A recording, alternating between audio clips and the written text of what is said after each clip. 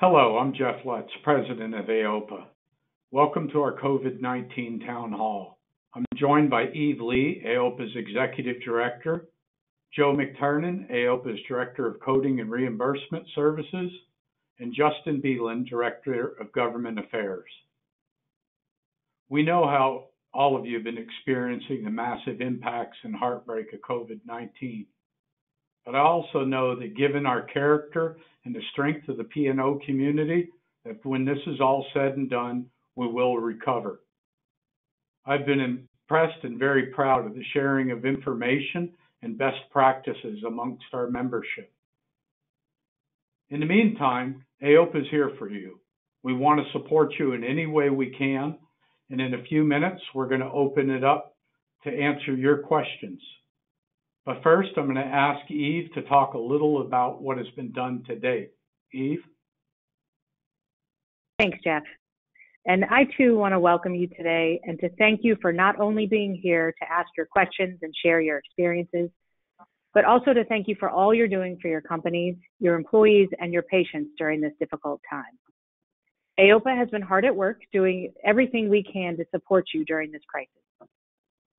On the policy front, we have been working diligently with members of Congress and their staff to get items included in the COVID-19 relief packages that will offset some of the challenges you are facing.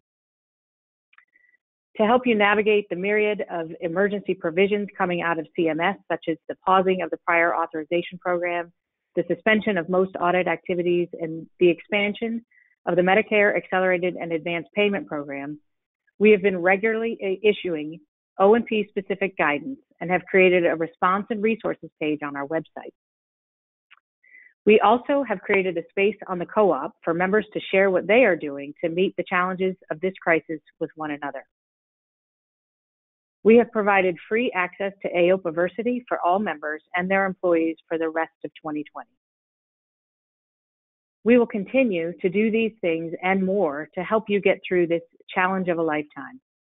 We very much welcome the opportunity to hear directly from you, either through a question posed today to one of our panelists, or anytime by calling or emailing us directly. We will now turn it over to you to hear what else we can be doing to support you during this time. Great. So our first question is related to some of the information you just provided, Eve. Where can we find information about COVID-19 resources? That's a great question. Thanks, Ashley. And that's Ashley White, who will be asking the questions on your behalf. If you go to the AOPA website, which is www.aopanet.org, and if you look at the homepage, you'll see a line of tabs.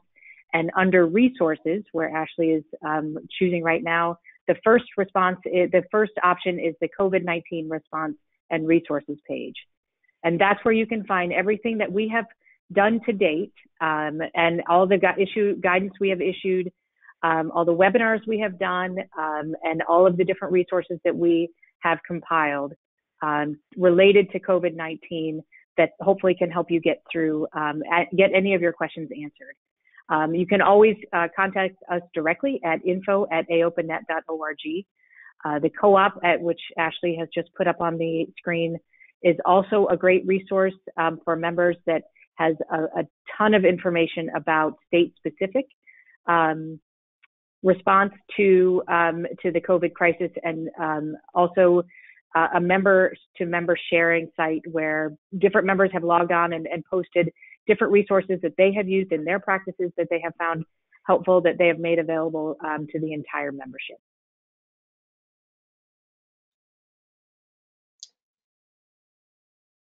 Great.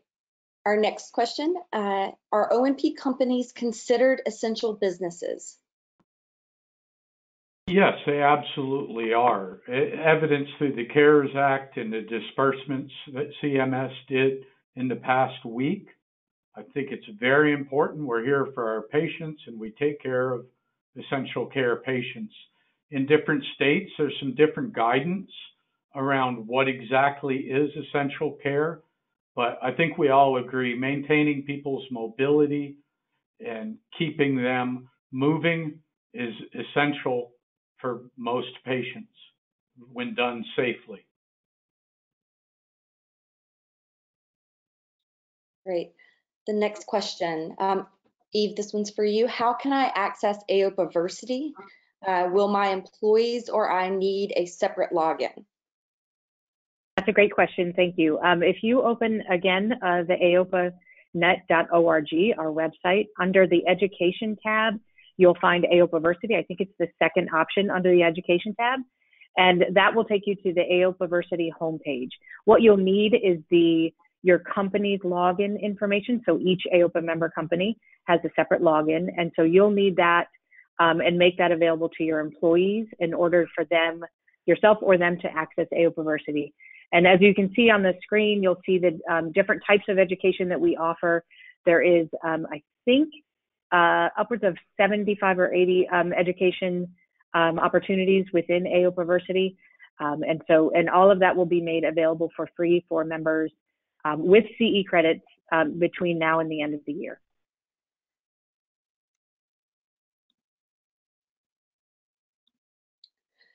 Great. Next question. Will the assembly be canceled?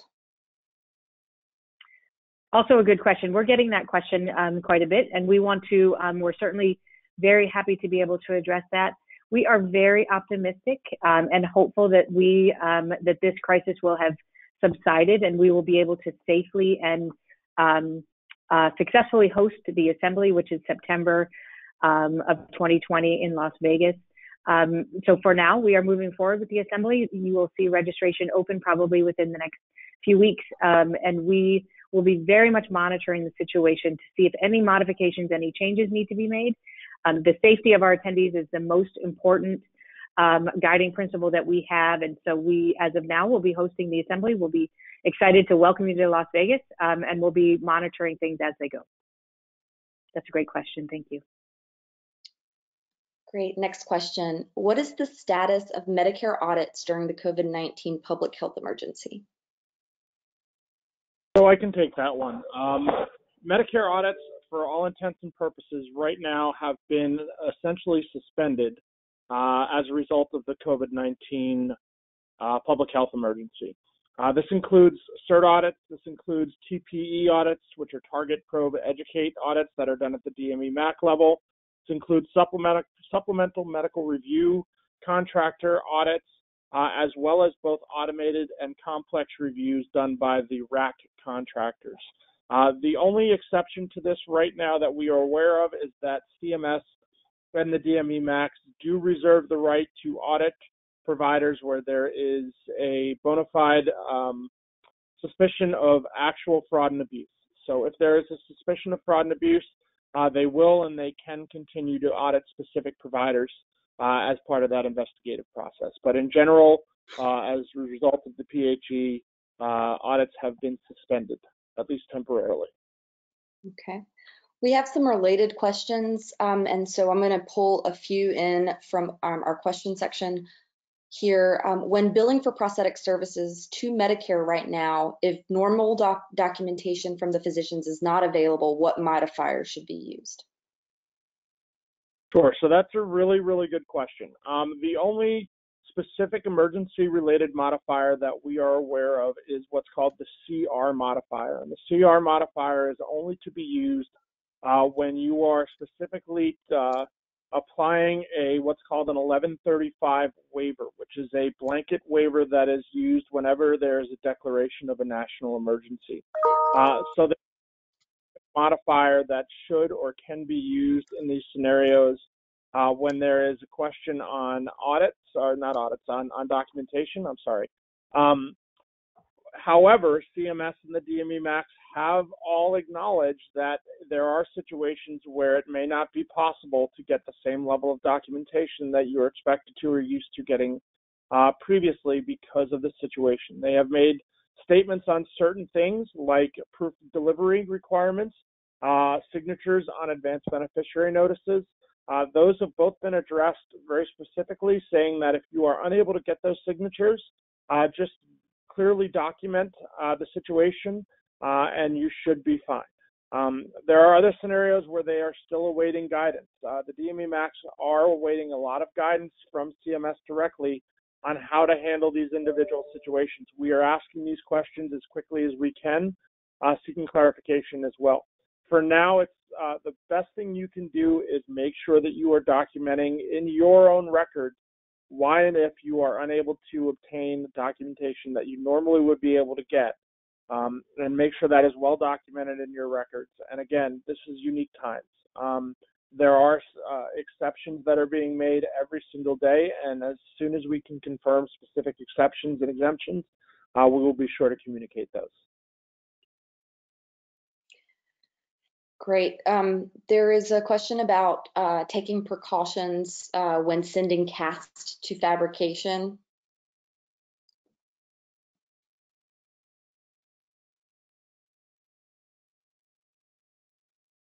Yeah, I think common. Oh, go ahead, Joe. I'm sorry.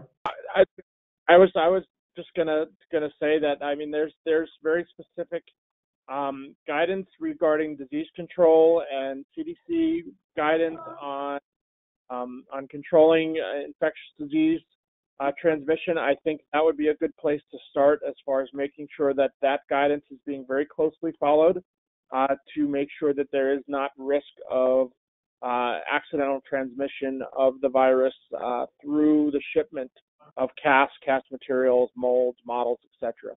And Jeff, please feel free to add. I didn't mean to step in your way there. No, not at all. But disinfecting casts should be common sense applied as they're packed. We use gloves when we're packing and just try to keep people on the other receiving end safe. Same thing as receiving and disinfecting things as they're received prior to being applied to patients. Joe, we have a follow-up question to your 1135 waiver waiver answer. Does this only apply to the replacement of items as a direct result of misplacement due to COVID-19? So the loss in ambulance was the example that was provided. Does it only apply? So that's a very good question, and one that we unfortunately did receive clarification on. We were not terribly happy about the answer because it is a little bit inflexible, but as it was explained to us, 1135 waivers are very, very specific in nature, and they have to be directly related to whatever emergency has been declared in order to be applied on a blanket basis. So we actually asked this very question on a DME MAC open door call not too long ago. And we were told that unfortunately the way the waivers are structured, you cannot use the 1135 waiver to justify replacement of any item of DMEPOS without a physician order, simply because the patient was not able to get to their physician or was not able to get somewhere to get the documentation that supports the medical need for replacement.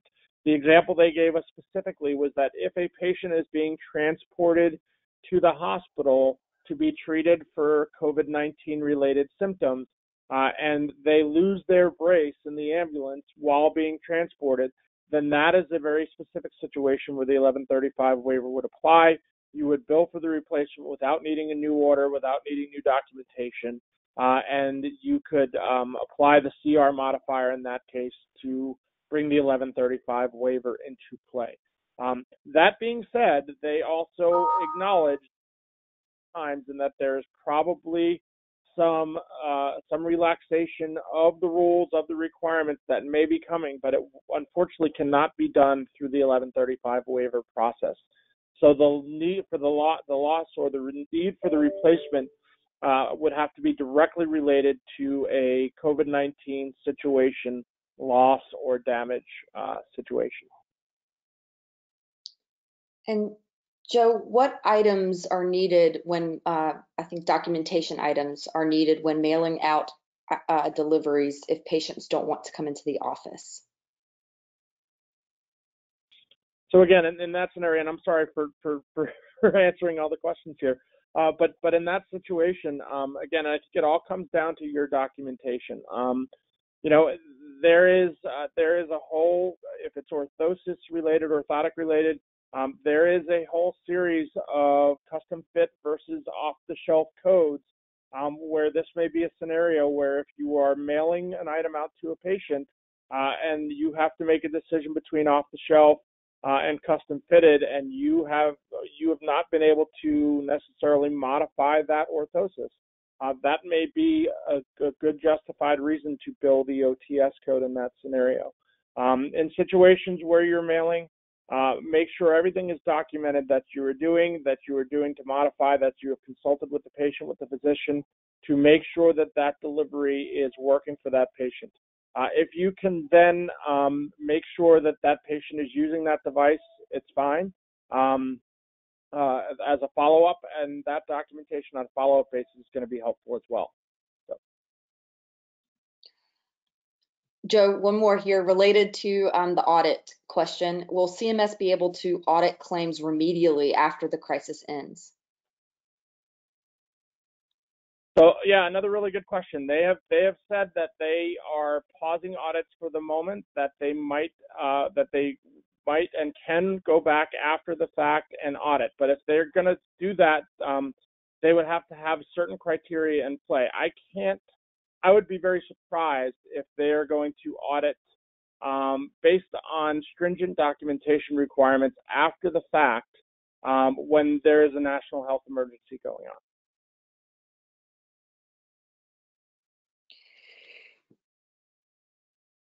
So this is a follow-up question about the documentation piece.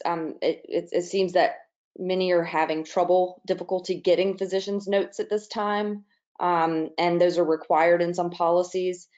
Since O&P notes have legal standing, has there been any other guidance around obtaining physician notes? Is there any additional guidance we can provide? The only guidance that we can provide right now, and I'm sorry, this is not a better answer, is that the DME MACs are aware that this is an issue. They are honestly awaiting guidance themselves from CMS. So we've asked the question repeatedly, along with every other provider group that's out there. You guys are not alone in the struggle with this by any means. But there's a lot of questions about this. The DME MACs have been very, very careful while they've been as flexible as they can be, and they've been very transparent and communicative. There are certain times where they have simply had to say, we are simply awaiting further guidance from CMS. So as this develops, as we get more clarification, we will be sure to communicate it through the resources that AOPA has put out there on our website, through the co-op. Our goal is at AOPA is to try and be as communicative and as timely with our communications as possible. So as soon as we get any further clarification, we'll be sure to share that, absolutely. Great. One more for you, Joe. Is it true that Medicare has delayed the implementation of Medicare prior authorization for the 6 lower limb prosthesis codes previously announced? Well, that's one I can answer definitively. Yes, they have. So this was announced last week. Prior authorization for the 6 lower limb prosthesis codes that was scheduled to go into effect in 4 states in May and then nationwide in October has been put on hold and will be implemented at a later time once the public health emergency is over and things have returned back to what we would all consider normal. They have also delayed the further implementation, or they've delayed continued implementation of prior authorization for the rest of DMEPOS, for the rest of DME, which is power mobility devices and pressure reducing surfaces. One little unique caveat there is because that program has been ongoing, they are still making it available to folks as a voluntary program. If folks for those other categories want to submit claims, they will still be reviewed. But nobody will be held or nobody will have a claim denied because a prior authorization was not affirmed. So we did ask the question as to whether that voluntary system would be eligible or available to O&P, and the answer there was that because the program was not implemented, that is not an option. So for now, it is business as usual. Prior authorization will be implemented down the road. But not in May, and I would imagine not nationally in October. I think everything will be pushed kind of along both ways. Great. Justin, we've got one for you. Does my business have to qualify as a small business concern as defined in Section 3 of the Small Business Act of the U.S. Code in order to participate in the PPP? That's the law. That's a good question. So the Paycheck Protection Act, which was just passed as part of the CARES Act, those loans flow through the Small Business Administration. But no, in addition to small business concerns, business is eligible for a PPP loan if the business has 500 or fewer employees whose principal place of residence is the United States. Or if your business meets the SBA employee Bayside standards for the industry in which it operates, if that's applicable to you. There are also loans available through this program for tax-exempt 501c3s, for veteran-owned organizations. Short answer to your question is no. Okay. Another question for you. The CARES Act excludes from the definition of payroll costs any employee compensation in excess of an annual salary of $100,000. Does that exclusion apply to all employee benefits of monetary value? No, that's a great question. So there's been a lot of questions coming in email about that, is that $100,000 salary threshold. So the exclusion of compensation in excess of $100,000 applies only to cash compensation, not to non-cash benefits. So your employer contributions to the retirement plan is not included in that. If you do healthcare coverage, that's not included in that. And then any payment of state and local taxes assessed on the compensation of your employees is not included in that. So it's just base salary is how they figure that number. Okay, great. We've got some more questions related to this, so I'm going to go through those now. There was a question here. We sent out a communication on Friday saying you should all check your bank accounts. Can you provide a little more information? It looks like that one wasn't fully finished, but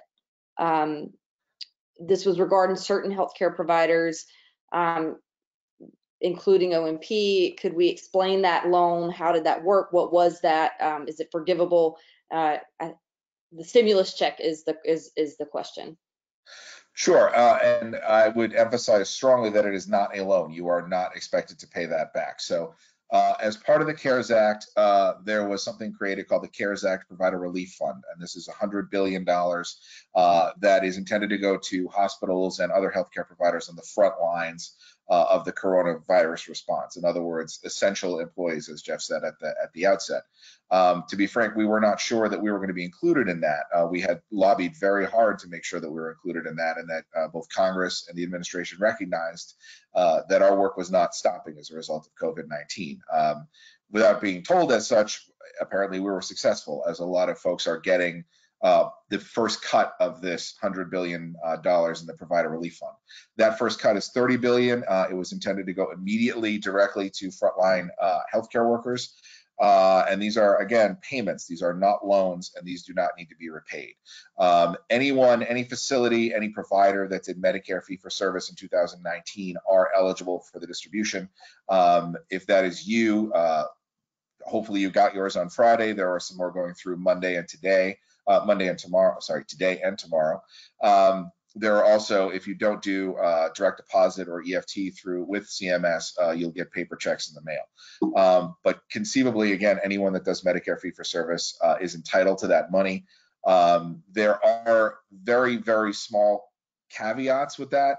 It's not expected to be paid back, but you do have to go to the HHS website in the email that we sent, and if you didn't get that, please reach out to us and we can send you the terms. But basically, it basically has to say that I'm using this to cover expenses, I'm using this to keep my business afloat, and it's very easy to prove that that's the case. The other thing that is a little strange is they're asking for you to say that your business has worked with patients who either had or are suspected to have had some sort of related to COVID. In other words, possibly people who might have been touched by this disease. That's impossible to prove, and it's also impossible for them to check on. So essentially, if you're open for business, anyone right now could be a carrier of this disease, as we all know. So they're not looking for like a specific person or specific proof on that. They just want to say, okay, my doors are open, and as a result of that, I'm probably exposing myself, in as much as I'm avoiding it, I could be exposing myself and my staff to people who have COVID. Obviously, again, that's fairly unprovable, but the fact that your doors are open is going to be enough proof for HHS. And so again, the portal where you can go to do that affirmation is actually not open yet. It's supposed to be open either today or tomorrow. But again, this is not a loan. This is a direct payment to you. So you mostly answered that question. We have several of the same questions, similar questions coming in. Sure. And so we want to have it clarified. So a couple of things. We've got some follow-ups here. Sure. For that last answer, it's up to $100,000 of their compensation plus health insurance and retirement 401k. That was for the the question that you answered previously. Yes, so that is not part of the that $30 billion. That's part of the CARES Act money. Right. And also a question about the I think they're referring to this as the CMS grants, but it's actually the payment that you just referred to, which is not a grant. I mean, it is a grant and not a loan. Right. That one does have the contact information that you were just talking about for those who did not receive a disbursement. Yeah. So two different things just to clarify. So there's the money that's available in the PPP, the Paycheck Protection Program, through the Small Business Administration, and that you would have to actively apply for through your local banks and get that taken care of. The CARES Act Provider Relief Fund, out of the same legislation, of course, but that is going directly into your bank account. You don't have to apply for that. I don't know if that answers the question, Ashley. Well, it does. I think that people generally are confused about the different buckets of money. So I think you've helped provide some clarification here. And I hope that if your question wasn't answered, please resend a question if I didn't ask it appropriately. Okay. For those disbursements, it looks like several people that are in attendance have not received those from the grants. So there are a lot of questions about what they should do. So if you haven't gotten one yet, I would not panic at this point. Again, there's $30 billion being distributed, and it's going to take some time to get that through the machine of bureaucracy. But a lot of them went through Friday, some of them are coming through today, and some of them are scheduled to go through again tomorrow. If by Tuesday you haven't got one, I would encourage you to reach out to me at AOPA, and I will we'll try to dig into what's going on. This is certainly not going to be a perfect system. This was put together basically starting last Wednesday, and it was rolled out on Friday, which for the government is pretty impressive. And so there's probably going to be some cracks in the system, but we'll work with you to make sure that we're addressing your issue if you should be getting some of this funding. And Justin, you just referenced a form that isn't ready yet, but you expect that it will be posted soon. Can you describe and explain that a little bit more? Sure. So this is, if you go to, and you can reach out to us if you aren't able to write this down, but if you just go to hhs.gov/provider-relief, again, that's hhs.gov/provider-relief. You'll see the CARES Provider Relief Fund. There's a huge description on what it is and who's eligible for it, how the payments to you were, your payment distributions were determined, how to determine if you are in fact an eligible provider, which again is pretty simple in our case. And that, of course, this is different from the CMS Accelerated Advanced Payment Program. On that page, if you've gotten one of these disbursements, whether you got it Friday or today or tomorrow, there is not now, but there will be a way for you to attest to the fact that you're using this to keep your business afloat. There are terms and conditions that you have to meet, but it's 30 pages and they're very in depth. Some of them have no relation to what we do at all. But basically, all you have to go in is just say, do you agree to these rules, which is that I'm using this to keep my business afloat, and that's all you have to do. There won't be a lot to it, we're told. And related to those payments, is that based on fiscal year 19 Medicare payments or billed amounts? I believe that is payments. Again, that page that I just referenced will give you all of the lowdown on that for sure, but I am pretty sure it's payments. Great, thank you. Lots of questions coming in related to this, so we're gonna keep them coming. They were Please. told that the fund is being administered by Optum. Is this correct? That is correct. Okay.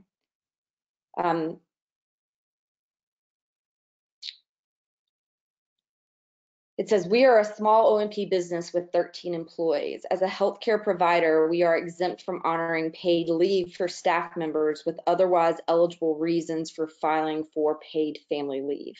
Are we? I'm sorry, Ashley, could you repeat that one? Yes, I'll read it again. We are a small O&P business with 13 employees. As a healthcare provider, are we exempt from honoring paid leave for staff members with otherwise eligible reasons for filing for paid family leave? I believe the answer is yes. I want to emphasize that I will speak for myself. I'm not a lawyer and I'm not a tax attorney, so I don't want to give negative advice for specific examples like this. But as I read the rules of this, given the size of your organization, that yes, you would be exempt. Another follow-up question. So you referenced the form and the place that people will have to provide a report to HHS about how those funds were being used. That will be a requirement. Is that correct? That is a requirement, and report is a strong word. Again, it'll probably just be you signing a piece of or signing a digital form. But yes, you will have to agree to accept the disbursement of those funds under the parameters that they provide. But again, you'll see the terms and conditions on that page that I mentioned, and there is no one on this call who won't be able to fulfill those. In addition to the PPP loans and the CMS grants, are there other funds available? So the first 30 billion of that, the provider program has been released. We are in the process of working with CMS to try to find out how our members might be able to access the additional 70 billion. So there will be more money available there. That's A. B, Congress is, as we speak, working on expanding the Paycheck Protection Program, so to allow not only put more money into the program because it is rapidly being used up, but try to expand the reach of who is able to access that money and the parameters under which they're able to access it. That's B. And then C, Congress is already working on the next coronavirus package. We're in the early stages of that, but it is fairly certain there will be more money available in various programs for that. So I think the PPP will be the big one that comes out of this, and that's what Congress is using for businesses to stay afloat. There's a whole bunch of other tax incentives for individuals, including expanded unemployment and things like that to stay on their feet. But for now, the main thing is the PPP and that disbursement, but things are happening very fast in DC. And so I expect there will be more, and you'll hear about them from us as they happen. In terms of the reporting that you just explained, that those guidelines and the exclusions and all of the information about that will be available on the HHS website. That's correct. Those quarterly reporting requirements will also be outlined there. That's correct. And again, this is all because this is, I'm sorry, actually, because this is also new. A lot of this is still being written, and some of the guidance on this is still being finalized. So we're kind of operating in real time here. So it'll be available, but it might not be available yet. Is there a uniform standard that the individual banks must maintain for loan distribution for those PPP loans?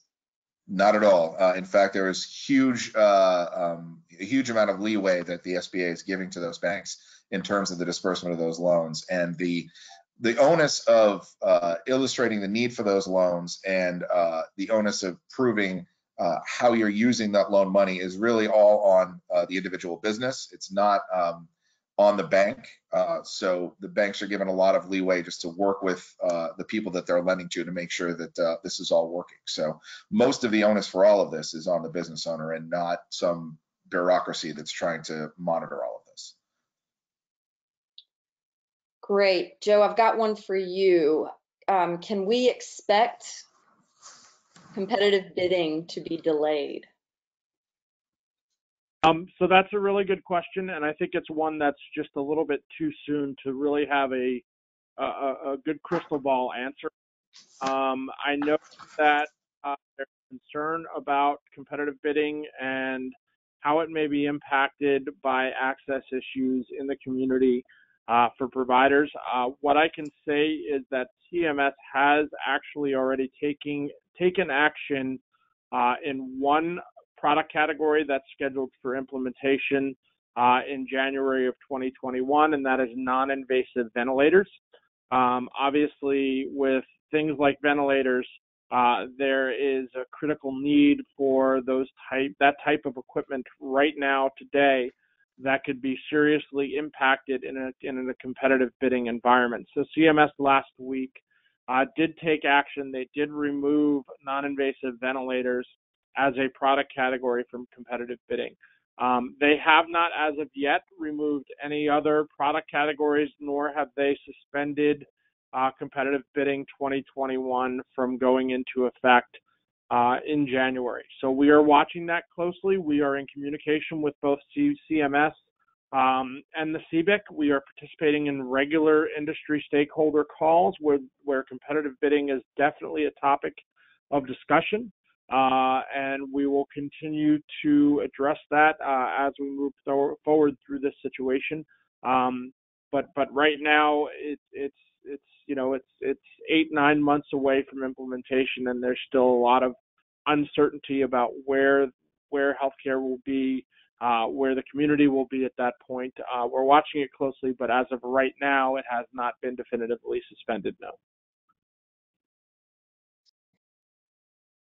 Related to the $70 billion remaining, and I know this is going to be an open-ended question, and you referenced it already somewhat, Justin.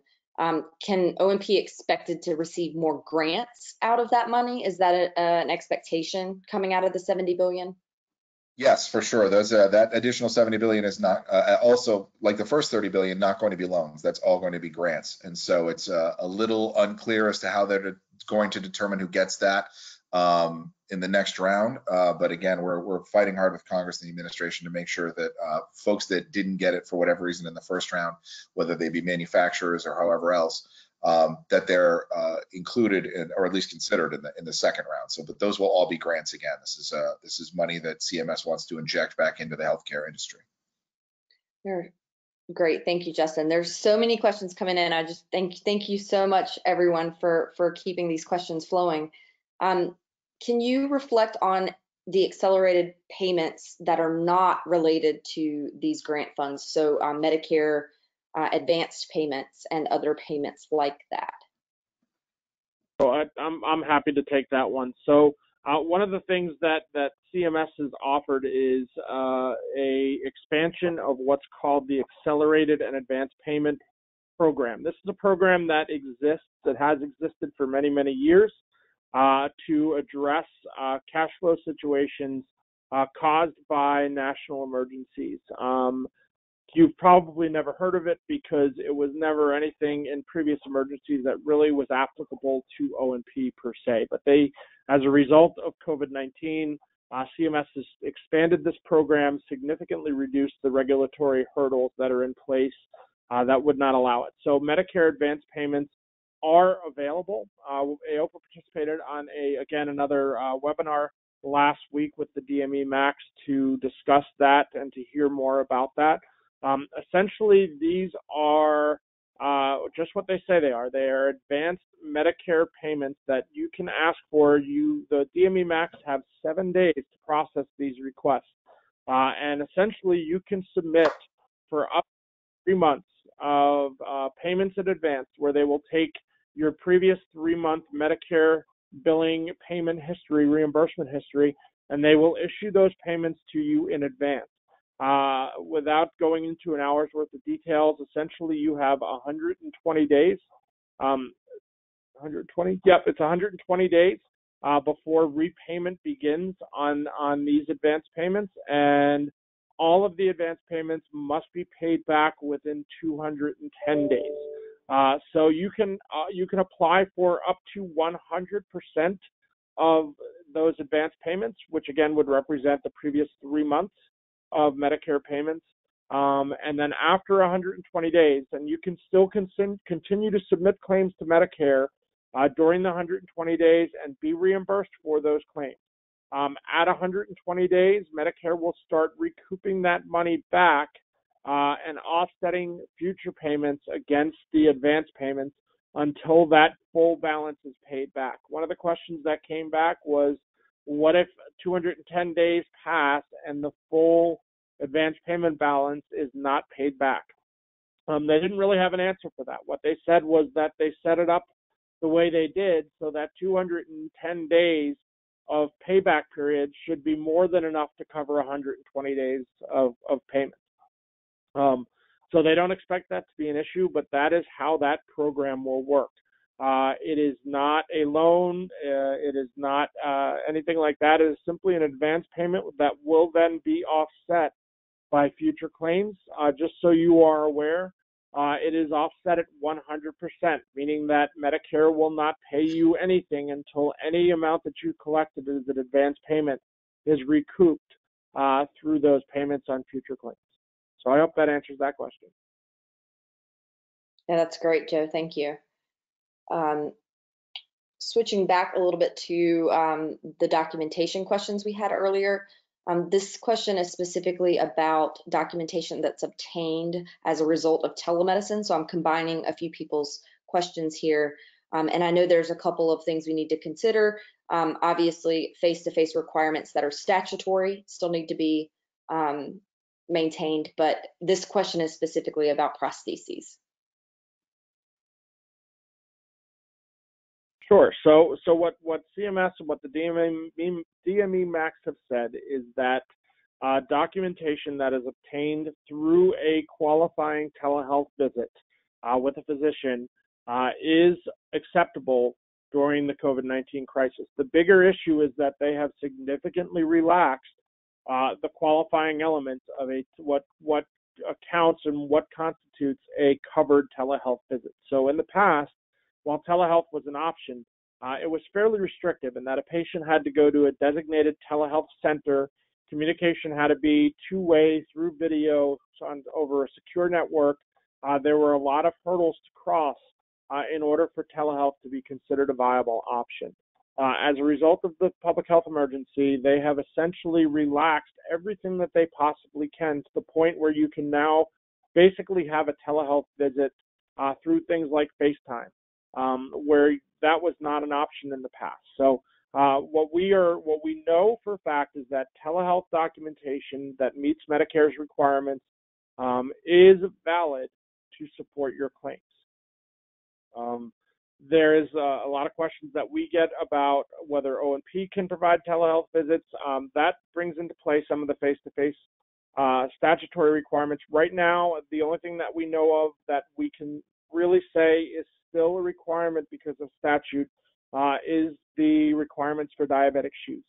Diabetic shoes statutorily require a face-to-face visit with the prescribing and the certifying physician within time frames prior to delivery of the shoes, and they also require a face-to-face visit for evaluation and at time of delivery with the provider. In this case, it would most likely be the orthotist or the podorthist. In order to qualify for Medicare coverage.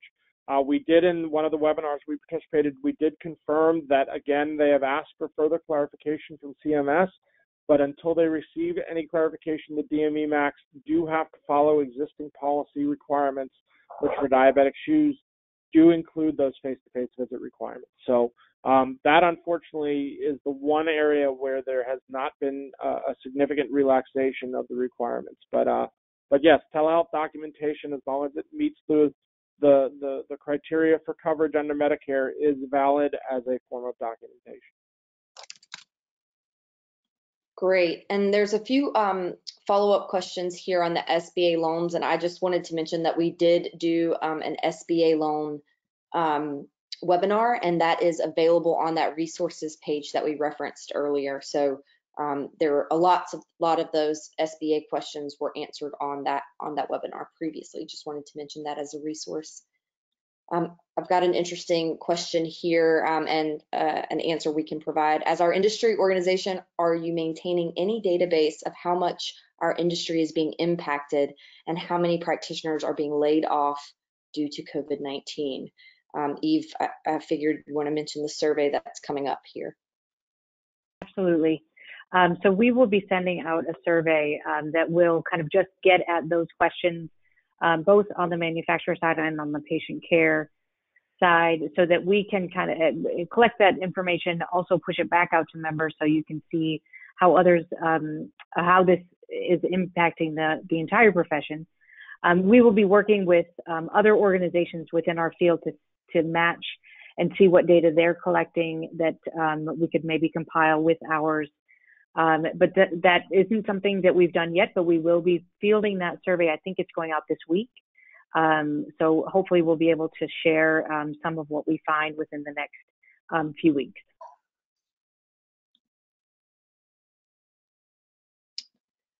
One more question about SBA loans here, Justin. We are a small O&P shop. Is the SBA disaster loan assistance something we can look into, or should look into? If so, is it 100% forgivable if we check the box stating we want the 10K advance and decline any loans?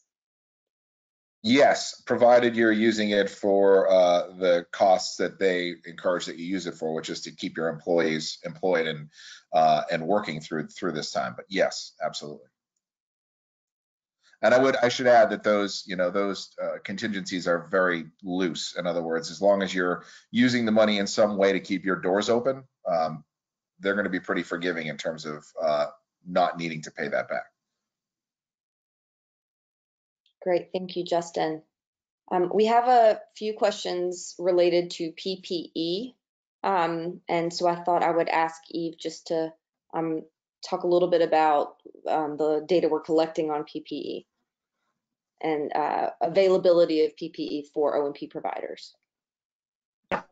So we don't have that data, like I said, now. We will be fielding that survey.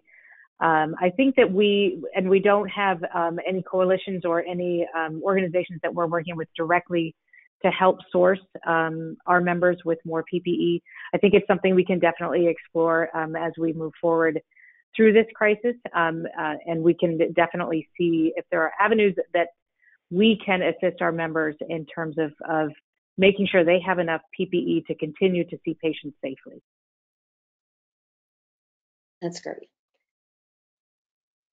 Okay, so we are, I think we've got everyone's questions answered. If I missed your question, I'm so sorry. I think I went back and got them. I tried to lump them in as related topics with everyone.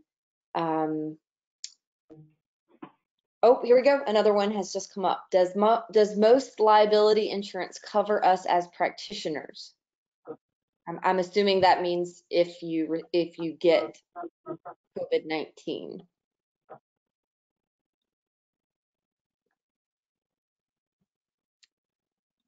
So I think I will get or if you give.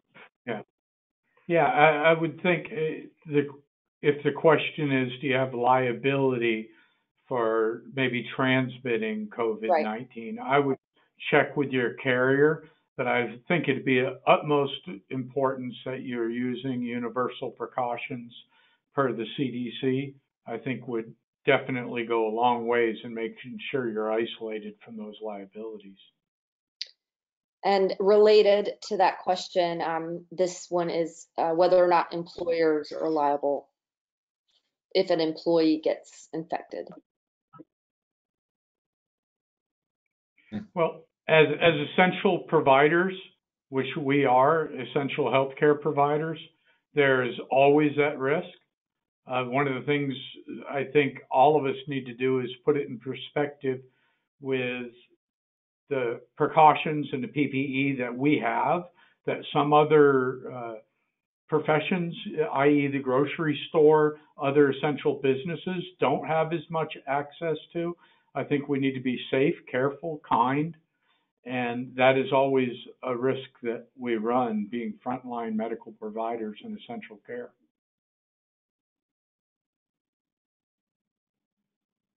There's also a question about loss of revenue or business and insurance carriers covering that loss of revenue. And we obviously don't have an insurance carrier represented here on the call, but does anyone have any thoughts on can companies claim loss of revenue? So my understanding, we've gotten that question a few different times, and I think it does really, you have to talk with your carrier about what is covered under your policy, because it does vary. So I think that's the answer we've been given, and happy to kind of talk offline if there's a way we connect to with other resources as well.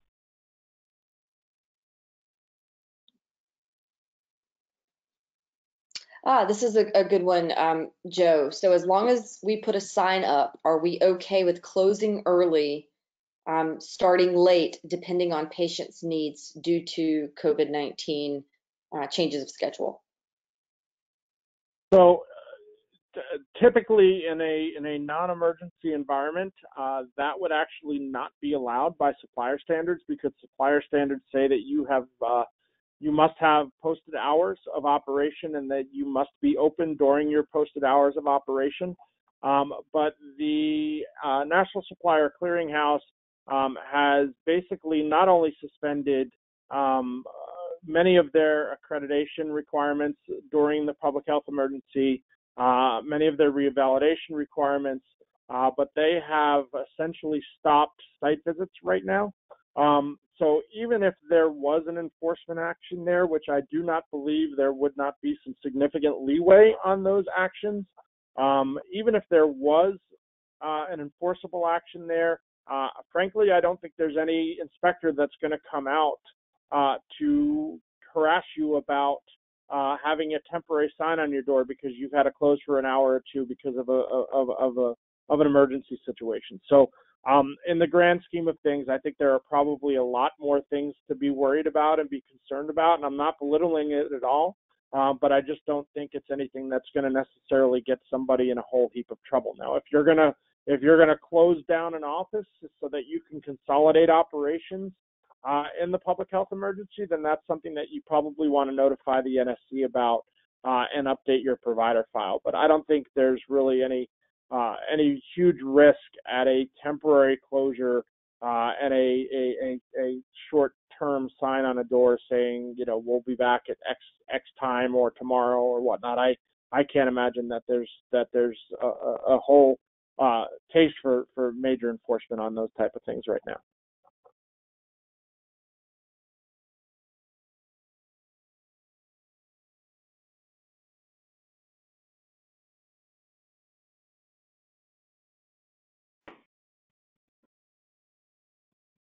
Ashley, can I just, I know it's not a question, but can I share one thing that I was hoping that I would get a question on because it's good news.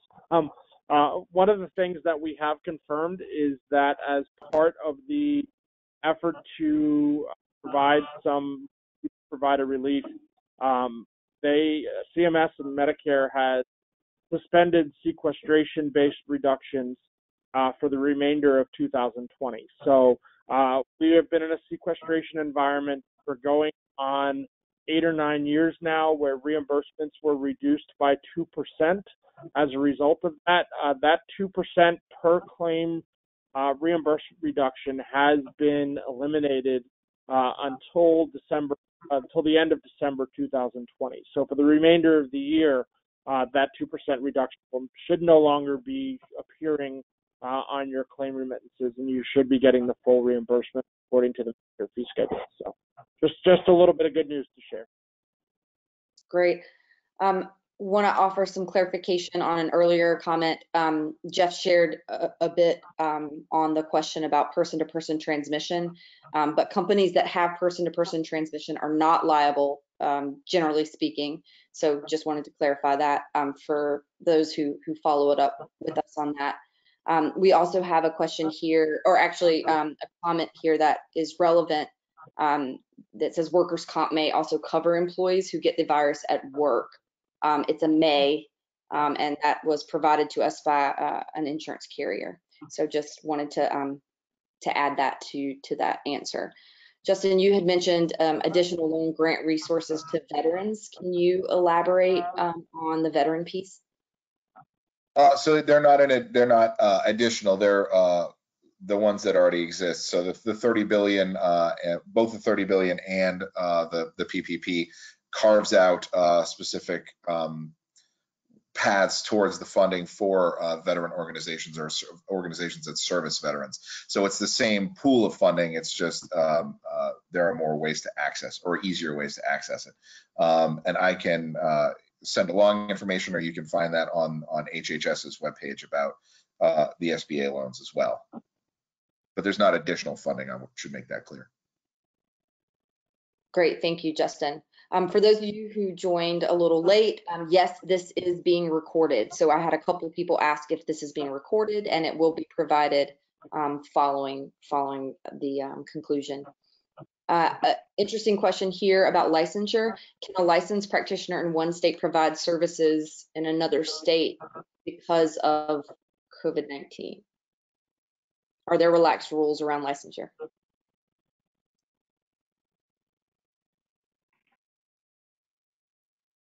So, Jeff, you're on mute. My apologies. I think that would be a state-specific question because licensure isn't federal, so different states are going to have different rules. I think patient access and care is front and foremost in all state governments now. So I would call the licensing board in that state, and just for your own protection, get it in writing that it's allowable. And we have seen, just as a follow-up to that, some specific licensure relaxations. Texas has some information that's passed recently, and we'll be adding those to the state pages of the co-op.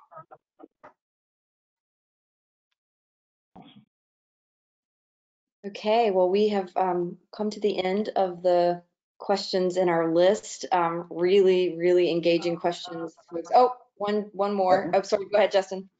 I was just going to make a request of everybody who's watching. If you've got, if you've got the stories of the folks that you're treating right now, if you have pictures of your employees at work, if you have, any stories or photos of your team doing the job and keeping our industry going during these times, please do send them to AOPA. It's very important that we show all of this to the Hill.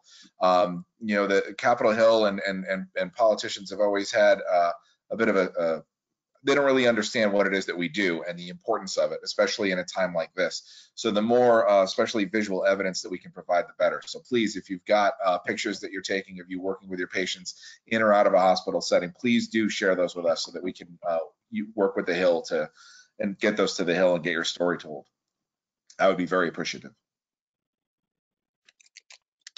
Well, I want to thank you for joining us today and sharing your experiences with the issues we're facing and your insightful questions. The AOPA board and staff will review the issues raised and help develop additional resources where appropriate. We'll continue to provide guidance and resources during this whole COVID experience. Please stay tuned for details about our virtual policy forum that'll take place May 6th.